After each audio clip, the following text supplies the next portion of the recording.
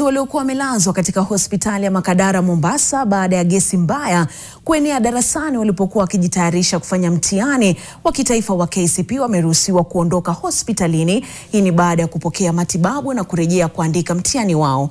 Akizungumza baada ya kuzuru kituo hicho cha mtihani, Waziri wa Elimu Julius Ogamba ameeleza kuwa uchunguzi wa kubaini chanzo cha gesi hiyo unaendelea. Wanafunzi wametahiniwa na pia vile mwanahabari wetu Kevin Mutai anaeleza mengi.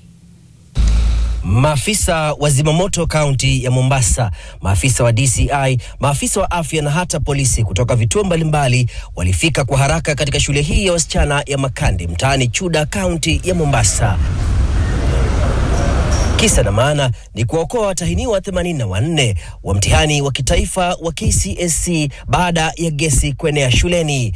Wakati huo wa tukio, wanafunzi hao walikuwa wakijiandaa kwa mtihani wao wa lugha ya Kiswahili, ila tu iliwalazimu walimu kusitisha zoezi hilo kwa muda baada ya wanafunzi 8 kuzimia, 5 kati yao wakilazwa katika hospitali ya rufaa ya Makadara kwa matibabu. 5 are hospitalized.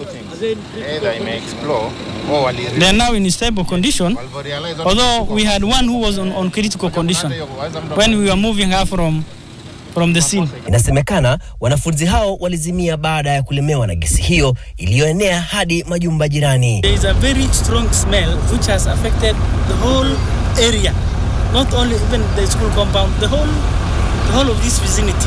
Watahiniwa walionusurika walihamishwa hadi shule jirani ya wavulana ya Makupa kuendelea na mtihani wao. The machine, it has detected that the amount of gas as we speak now, it has gone low and is no longer poisonous or dangerous to anyone. Hakuna gas ya shule. They are not doing even physics practical today. Yes. So this gas is not emanating from the school. It is emanating from, I don't know, from around. Maybe the big industry. Do we have industries here? Kwa sasa uchunguzi unaendelea kubaini chanzo cha gesi hiyo, makachero wa DCI wakisaidiana na asasi zingine za kaunti na hata serikali kuu katika kuandama wenye kuhatarisha maisha ya wanafunzi hao. Once we get to know who is the culprit, so definitely we'll take action because the authorities here, EPRA, ourselves, police, DCI and health. Kwa sasa shule hiyo itasalia mahame hadi uchunguzi utakapokamilika, huku majeruhi wakiendelea kupokea matibabu hospitalini. Tumepata ya kuwa kuna factory moja ambayo is the main suspect, ni factory ya kutengeza rangi.